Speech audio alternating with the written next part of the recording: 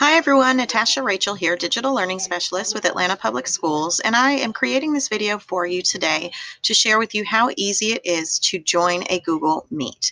So if you are a teacher, for example, your principal or someone from the district office may create a Google Meet link for you, and that means that they want to have a virtual meeting with you.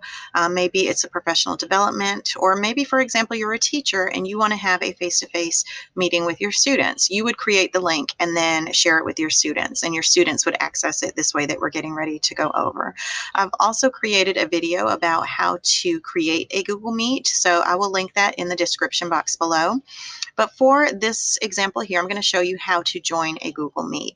So in this instance, Kenton Pope here has created a Google Meet situation for me, so I am on the receiving end of this Google Meet.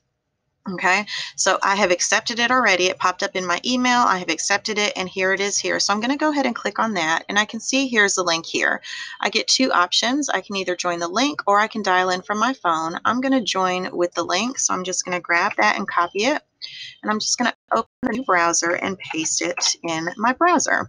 And it will put me inside of this particular Google Meet. Am I ready to join? Yes, I am. I do want to make sure as a user that I mute myself. That's going to be very important.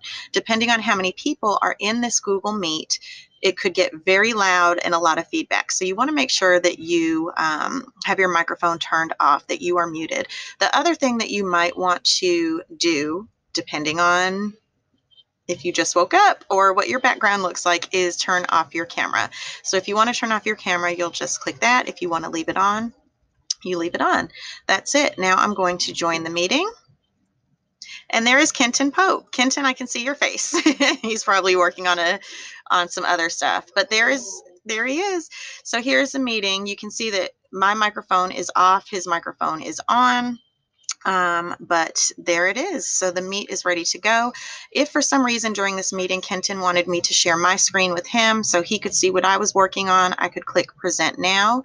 I share my entire screen, click the entire screen, and then I could share my screen with him. He being my teacher or my principal or what have you. I could share a presentation that I'm working on that he could then see on his end.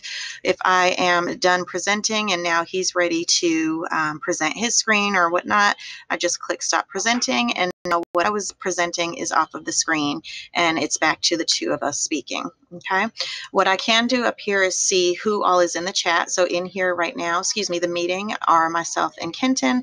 We also have a chat box feature available here, so we could chat to each other. If he were my teacher, I could ask questions. If he were my principal, I could ask questions here. And that is it. It's super simple to join a Google Meet. And if you have any questions, definitely let us know. Thanks so much.